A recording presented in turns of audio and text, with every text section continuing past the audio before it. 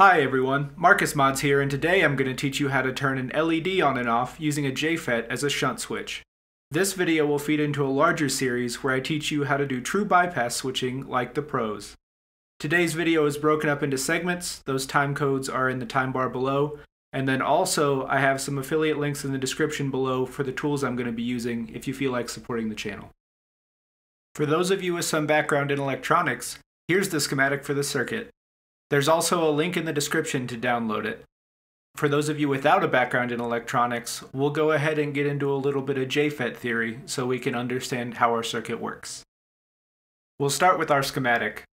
As you can see, our JFET has three connections: a drain, a gate, and a source. In this example, it's easiest to think of the JFET as a water faucet. The connection between the drain and the source is a pipe that water can flow through, and the gate is the handle that you use to shut it off. Obviously, we've got electrons flowing here instead of water, but it's the same basic concept. When we turn the faucet on in this example, current will flow through our 10K resistor, through our JFET, and then through our 1K resistor to ground.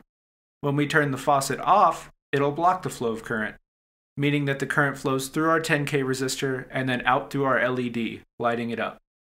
Now you might be saying to yourself, Marcus, that's all well and good, but how do I turn my JFET faucet on and off? Well, your JFET faucet is controlled by the voltage difference between the gate and the source, which we'll call VGS.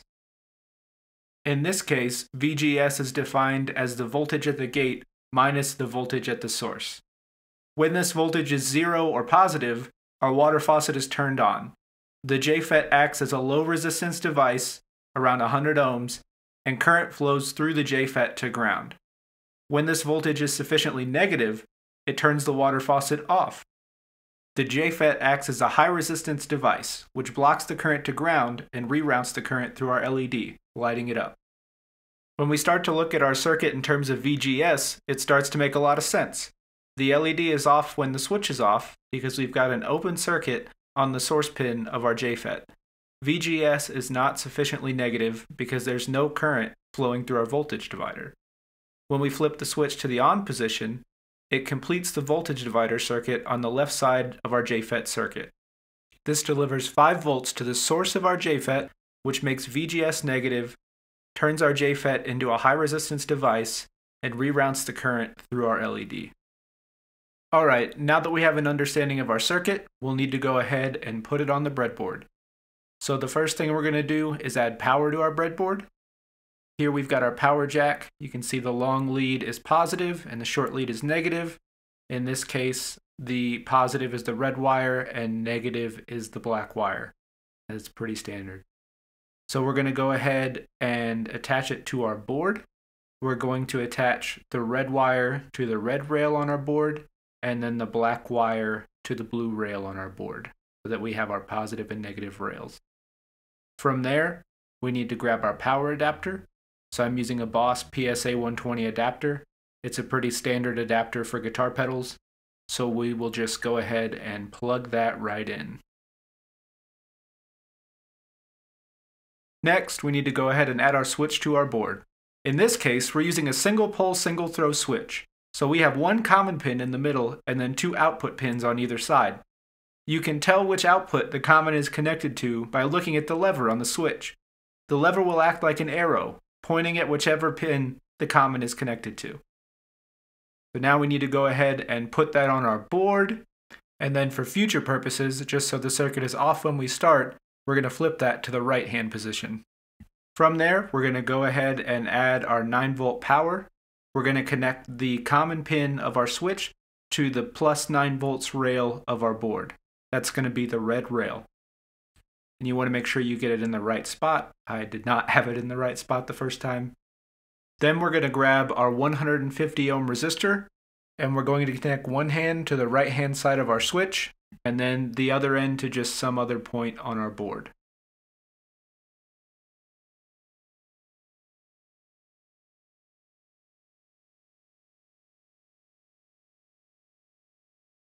We'll then attach our 180 ohm resistor from that other end, that loose end of the 150 ohm, to ground. This will create our 5-volt voltage divider that we need to control our JFET. So next we need to go ahead and grab our JFET. In this case, we're using a J112. If you're looking at the flat face of the transistor, the pin out from left to right is going to be drain, source, gate. And you can find that just by Googling J112 pin out. So we'll go ahead and add that bad boy to the board. Now we need to grab a jumper wire and connect it between the middle pin of our JFET and the junction where our 150 and 180 ohm resistors meet. That's going to supply the necessary 5 volts to that source pin of our JFET.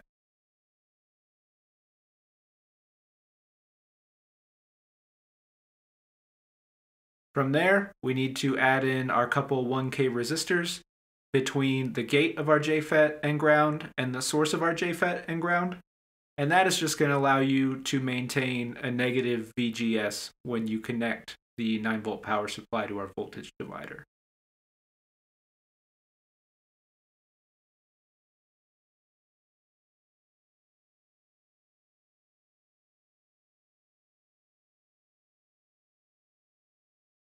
Then the last step is getting power to our JFET.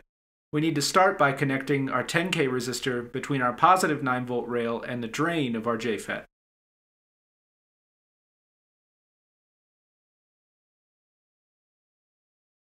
Then we need to grab our LED. I'm sure you guys have probably seen these before. Our LED is going to have 2 legs, a long leg and a short leg. And the long leg is going to be positive, the short leg is going to be negative. And you can also tell the negative side by a little flat side on the LED.